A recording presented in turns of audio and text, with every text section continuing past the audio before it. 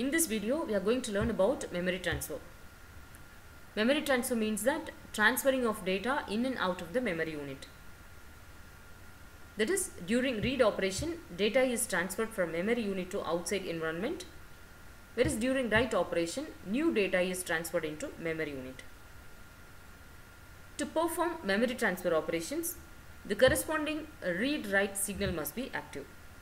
That is, to transfer data from memory unit to outside environment. That is, to perform read operation, this read signal must be active, and to transfer data from outside environment into memory unit, that is to perform write operation, this write signal must be active.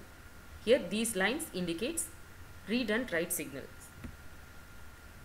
In addition to these signals, to perform memory transfer operation, address of the data to be transferred also very important. Without knowing the address of the data to be transferred, it's not possible to transfer the data. So for this purpose, address register is used, which specifies the address of the data to be transferred. Let's discuss the standard notations used for specifying memory transfer operations in RTL. Whereas RTL stands for Register Transfer Language, which is used to specify the micro operations in concise and precise manner. Data being read or wrote is called a memory word, which is usually specified as capital M. Whereas the address of memory word is specified by enclosing the address in square brackets followed by the letter M. For example, here M of AR is given, where M stands for memory and AR stands for address register.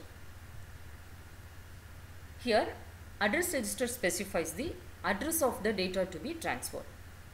Since it specifies the address, it is enclosed in square brackets.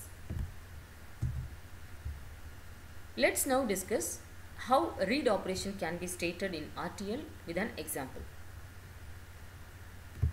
This is the example register transfer statement given. The meaning of this statement is that